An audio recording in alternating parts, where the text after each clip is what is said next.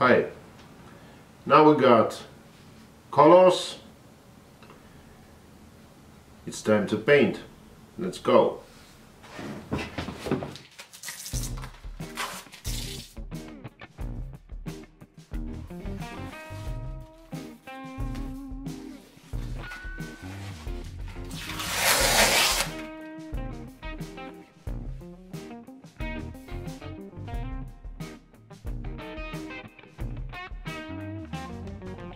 I mask the back of the guitar.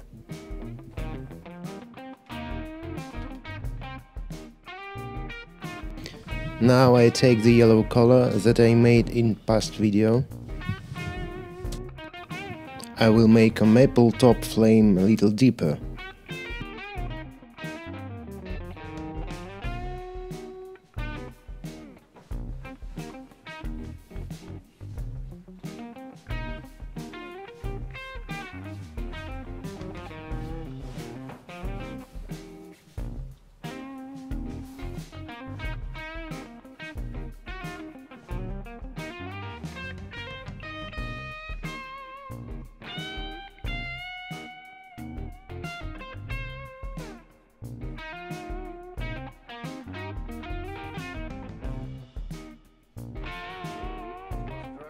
Now it must dry 30 minutes.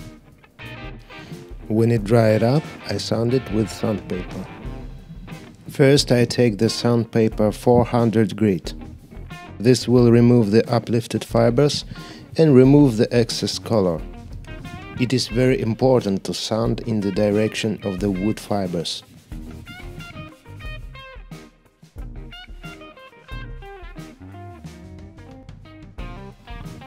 Now I take sanding sponge 1000 grit.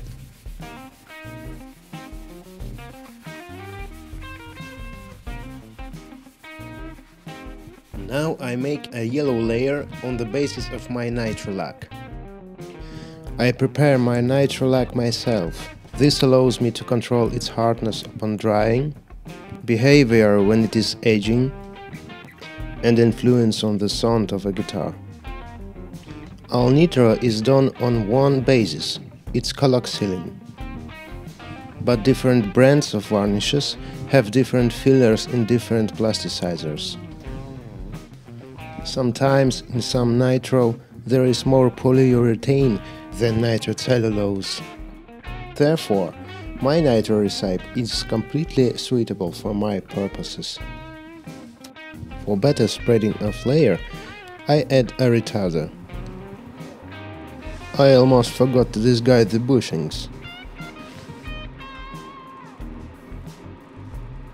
I put a very liquid layer of color.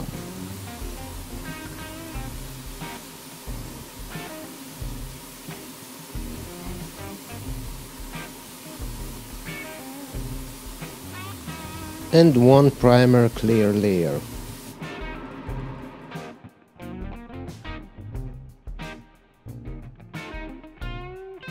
I leave to dry for a couple of hours.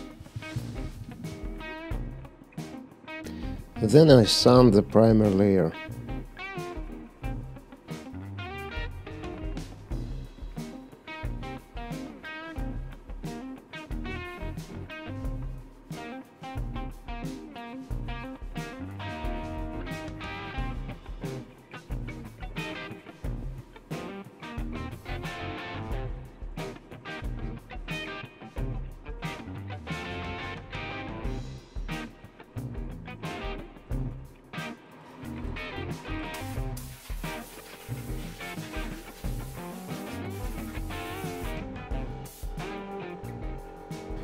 Now I'm applying a layer of shadow with black color.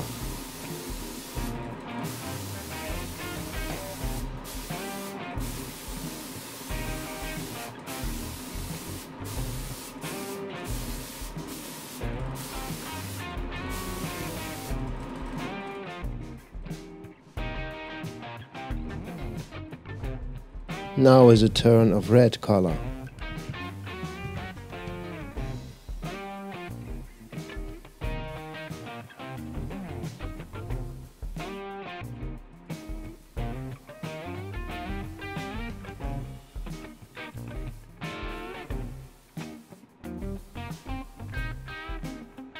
I put it in several layers to get the depth I need.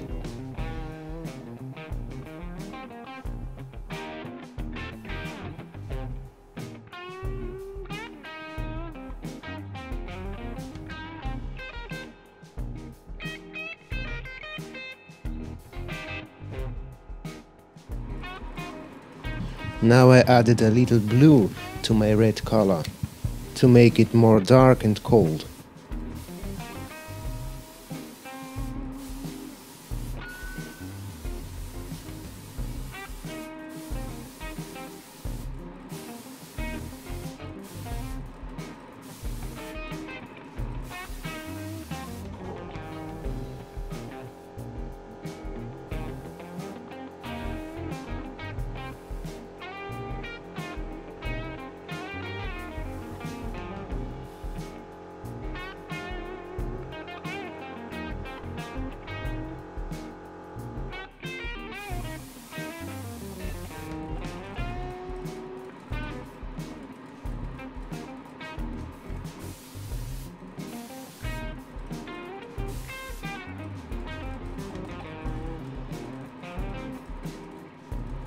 And now came the turn of amber layer, which will unite all the colors and reduce the contrast.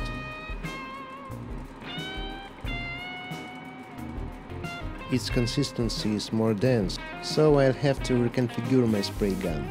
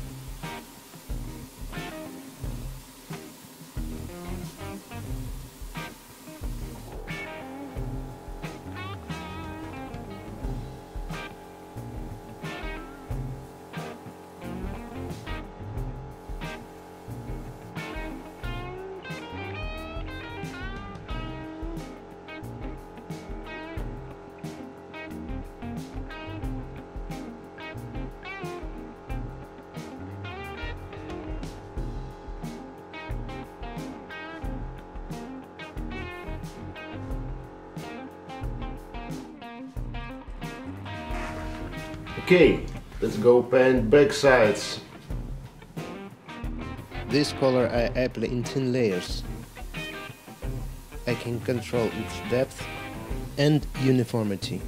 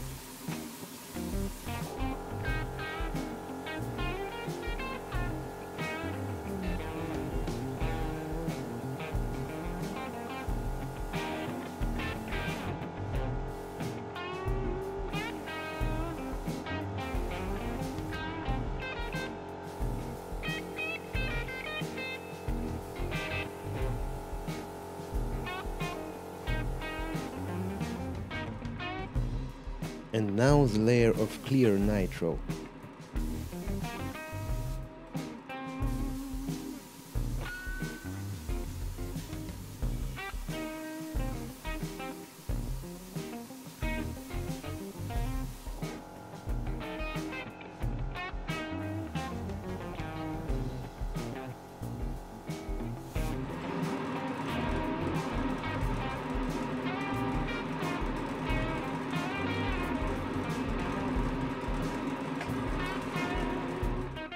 Now I will clean the binding from the paint.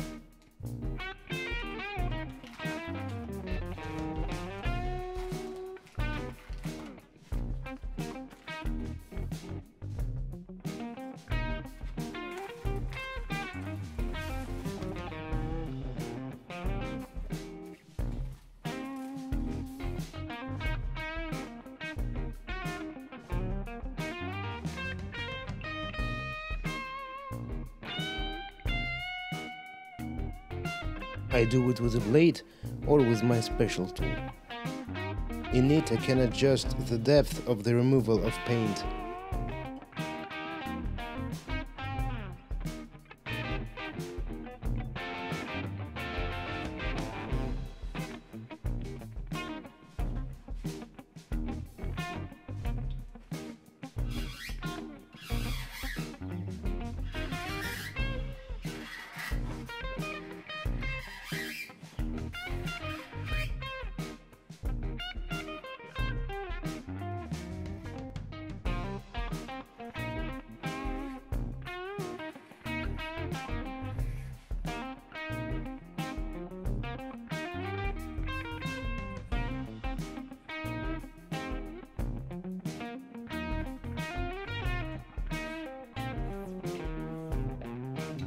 The metal ruler helps me to clean binding on the neck.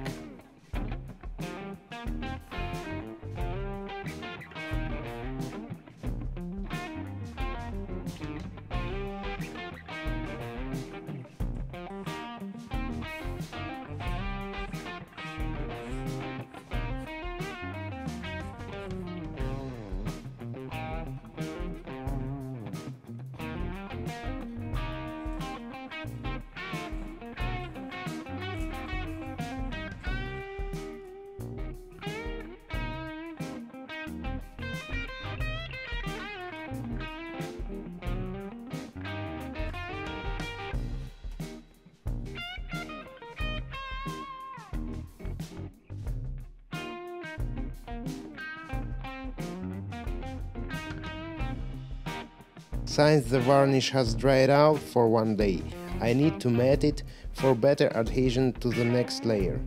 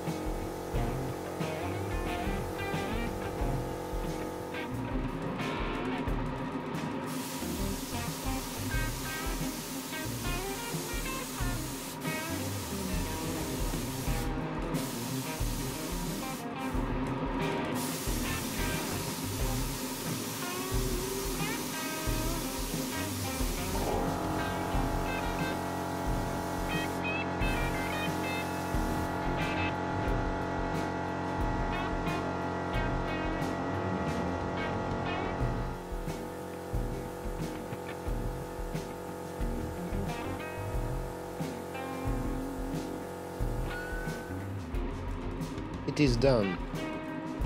I'll be back in a day.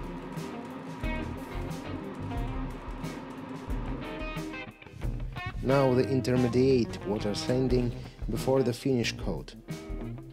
My sandpaper has 800 grit.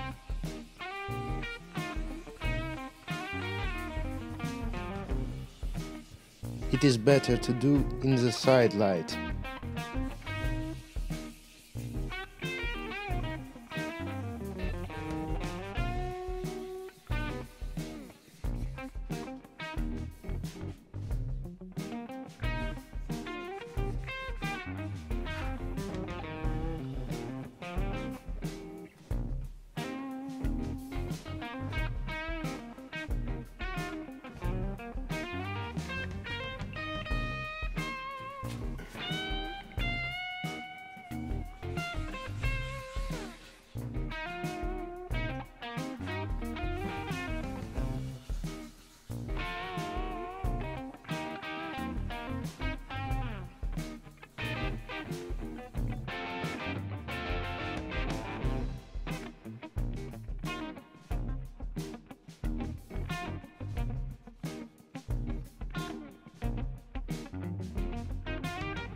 Now I will put the serial number with my vintage stamp from the 60s.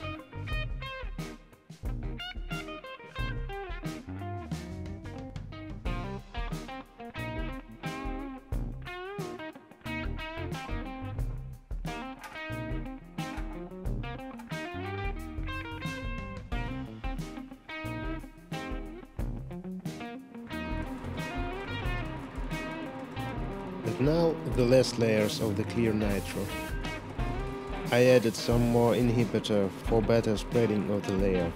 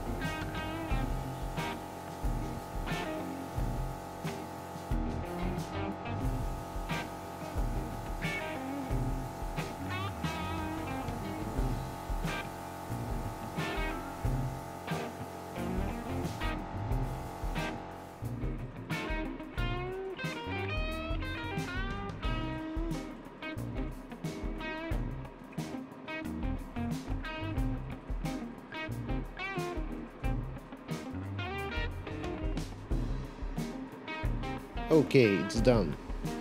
Now the varnish must dry for 2 weeks. After that I can do sanding, polishing and assembling.